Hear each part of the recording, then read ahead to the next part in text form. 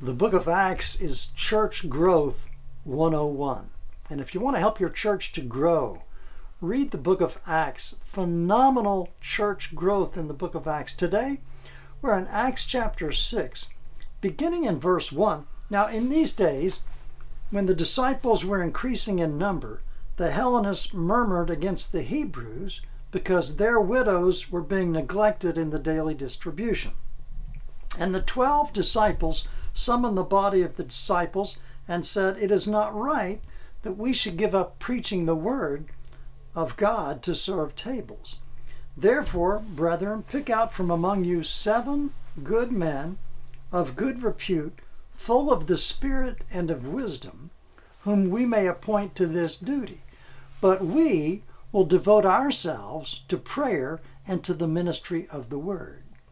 And what they said pleased the whole multitude, and they chose Stephen. Notice who's first here.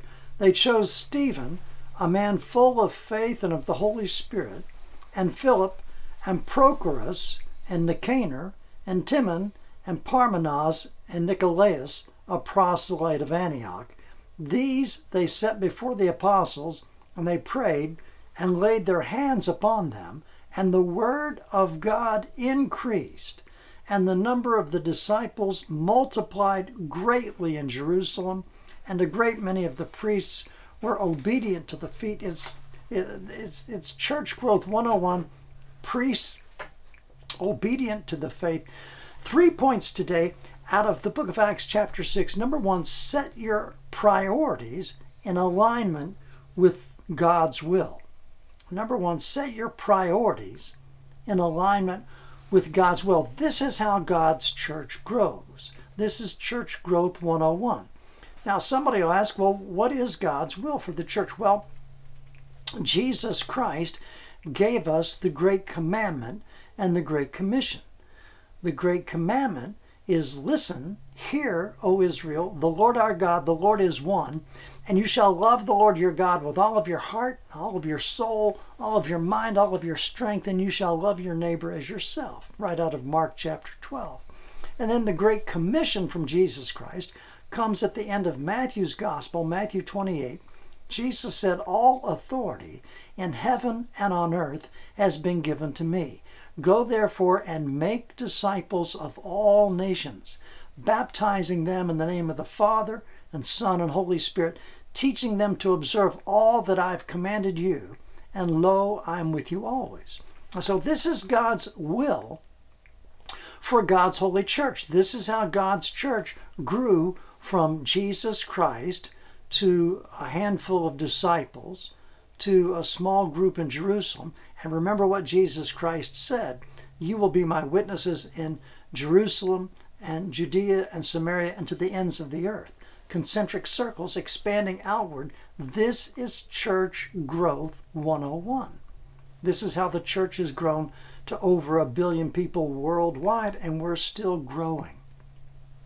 And it's imperative that we abide by God's will as we help churches to grow. Set your priorities in alignment with God's will. So if you look at the Great Commission from Jesus Christ, he says, make disciples. That's the one main verb in the Great Commission, make disciples. And then there's 3 participles there that modify the main verb, going, baptizing, teaching.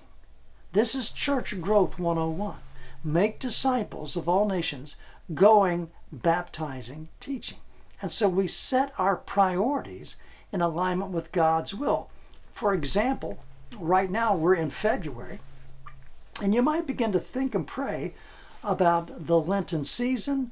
Lent begins on Ash Wednesday, February 22nd. Easter this year is April the 9th.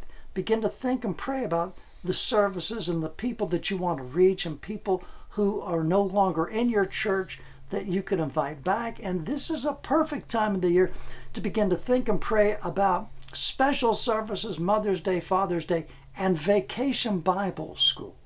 This is a great time of the year to begin to pray and plan and prepare for Vacation Bible School. Now somebody will say, well, David, we don't have any children. Well, you will if you have Vacation Bible School. Begin to reach out and think about, pray about the people that are just down the road from your church that don't have a church. They're not going anywhere. And bring those kids into Vacation Bible School. This is a perfect time of the year to begin to think and plan and pray about baptism.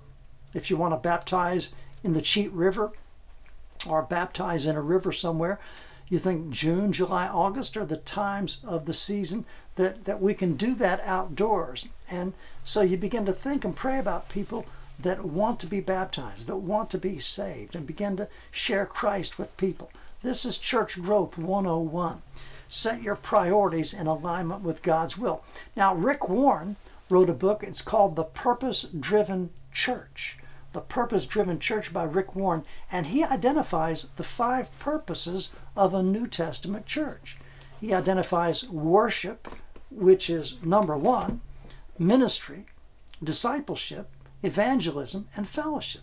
These are the 5 purposes of a New Testament church. So you begin to pray and set your priorities in alignment with God's will. Church Growth 101. And it's phenomenal how God grows his church.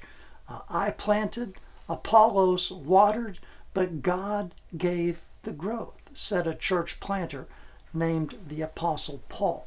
So set your priorities in alignment with God's will. Today we're in the book of Acts chapter 6. We're glad you're watching the broadcast today. Set your priorities in alignment with God's will. Number 2 is a quote from Acts 6:4. We will devote ourselves to prayer and to the ministry of the word. If you read Acts 6, and it's a short chapter, I commend it to your reading. There was a problem in the early church. The problem was that the Hebrews and the Greeks were arguing about distribution to the widows.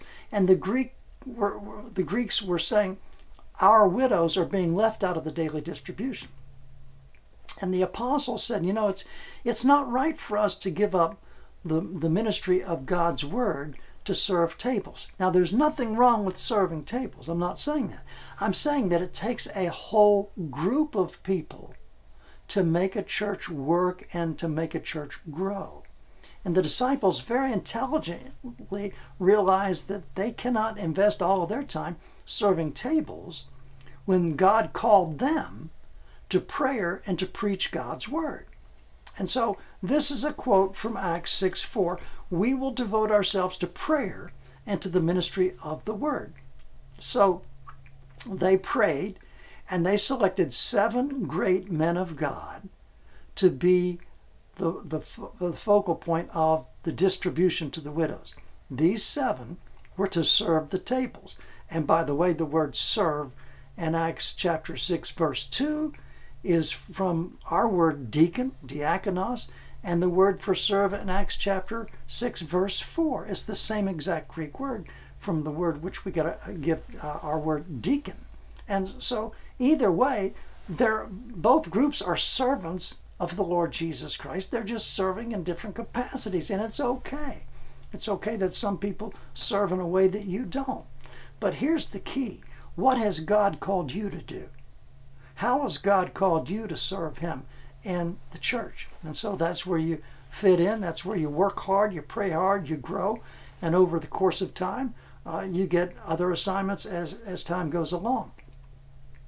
We will devote ourselves to prayer and to the ministry of the word. Now, prayer is phenomenal in the book of Acts. For example, in Acts 1:14, quote, all these with one accord devoted themselves to prayer together with the women and Mary, the mother of Jesus, and with his brothers. Notice the power of prayer. Notice the power of unity. Notice they're all working together. The men, the women, Acts 1:14. And then Acts 1:24, they prayed and said, Lord, who knowest the hearts of all men, show us which one of these 2 men thou hast chosen. And the lot fell to Matthias. So they chose Matthias as the 12th man, the 12th disciple. But here's the key. They prayed. They believed in the power of prayer. We need to get back to prayer. said it before, I'll say it again.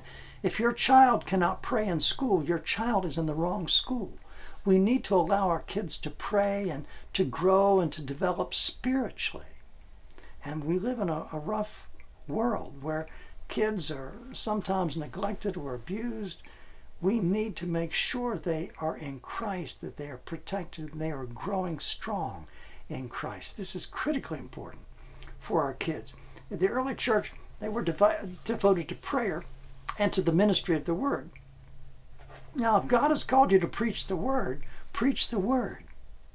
Don't get lost in some long, elongated, long-winded, wild goose chase out in left field about some story somewhere, somehow.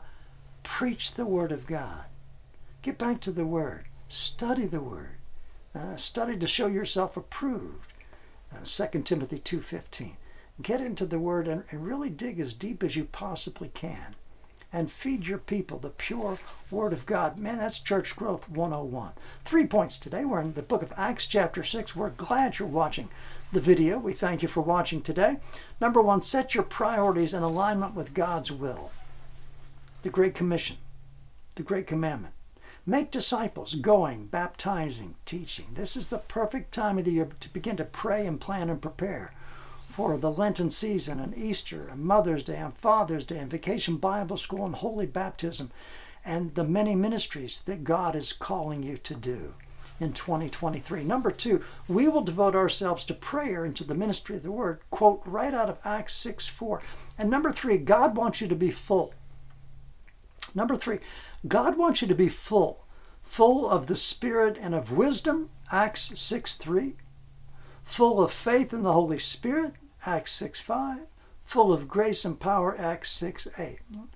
Now, if you're filled with God's Spirit, it means that God's Holy Spirit is living inside of you, and that God's Holy Spirit is the dominant force in your life.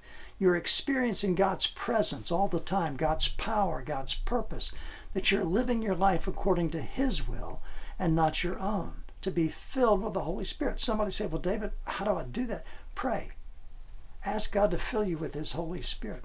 Your body, according to 1 Corinthians, your body is a temple of the Holy Spirit. So God wants every believer to have His Spirit, to have His power and His strength. And if ever there was a time in American history where we need God's power living within us, it is now. Not only for you, but for your children, your grandchildren, and generations to come.